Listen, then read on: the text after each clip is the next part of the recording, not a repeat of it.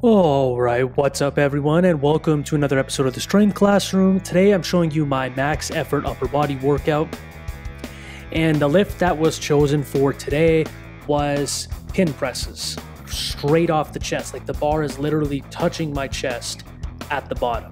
So it's basically a dead stop bench press. Some people might call this a dead bench. Now as I went through my sets, I realized that doing them straight off the pins, like having to set up from the bottom up, is just not consistent. It just feels wrong, and I'm really gaining nothing from it. Like, it's not a test of whether I can set up under the pins. That's not actually going to carry over to any kind of strength. That just has to do with setting up. So I worked up to a peak single of 285 for one, and I could have done more because when I did my back down sets, I kept the pins the same and I unracked them exactly how I would a bench press, and I was able to do a lot more reps. Like here I'm doing 225 for 5, it was fairly easy.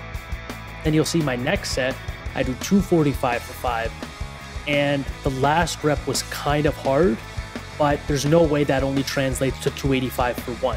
So whenever I do dead benching, I am going to unrack it like I would a regular bench press. This allows me to practice my setup for a regular flat bench, and I think that will have more carryover. The actual pushing motion, yes, that has carryover, but to start it from the bottom and then have to kind of maneuver myself under, I don't feel like that's doing any benefit for me for anything really, other than just making it harder for the sake of being harder, not for actually accomplishing something. So this was good. Then I moved into some two-board benching. This is a bench block. I bought this about a year ago. It's a really good product because I lift by myself and I have no one to hold the boards for me. So this is great. It's a 2-board, 3-board, 4-board, and 5-board. Really, I only ever use the 2 and 3-board.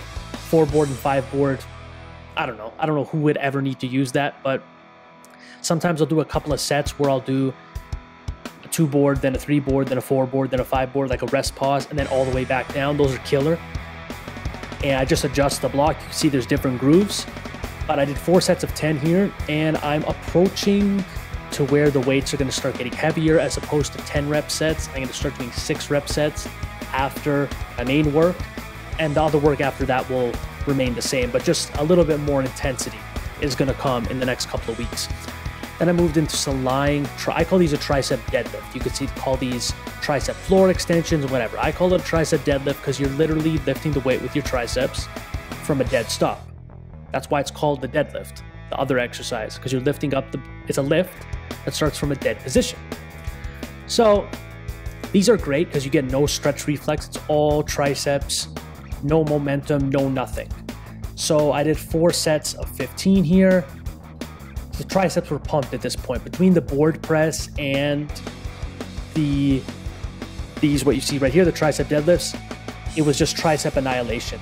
And if my bench does not go up and my triceps do not grow and get stronger after all this tricep stuff, I'm not lifting anymore, because I have done so much attention to my triceps that if I start feeling midway to lockout again, like the upper portion of the lift in the bench, I'm just not benching anymore, and I'm going to do whatever the heck I want, because this would have just been a colossal waste of time. So far it's paying off, but I'm just saying, like, all this weak point stuff I'm doing, it's carrying over for now, but it better carry over in a huge way, specifically the triceps. I put so much work into my triceps. Now this is a new lift I've done. You've seen me do seal rows, but I've attached like the cable handles onto it to get some extra range of motion and make sure it doesn't bump into the bench, which is a problem with seal rows.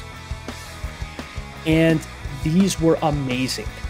On my next set, you'll see I decided to do them from a dead stop, and I actually have to stop midway through the set because my back and lats started cramping up so much that I just had to move. I had to get out of that position. You'll see it's like on the 5th rep or so. I think it's right here. Yeah, and I remember I was just swearing as I got off the bench. I was like, F this and F that. And I'm like, you know what? I got to finish the set. And I finally understand why these are called seal rolls, because when you pull, your legs come up in the air and you look like a seal. That has to be the reason why they're called CO rows.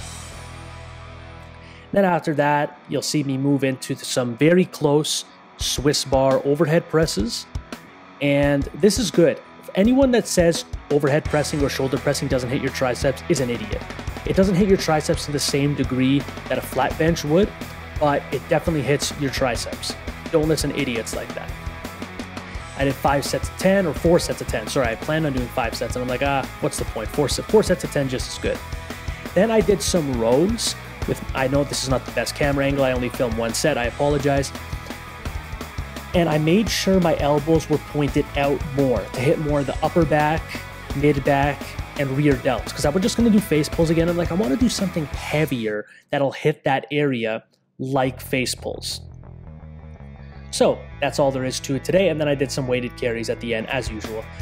If you like this video, please click that like button, subscribe to my channel if you haven't already, share the videos with your friends if you think they'll like them as well. If you have a question for me, drop them in the comments. But as always, class is dismissed.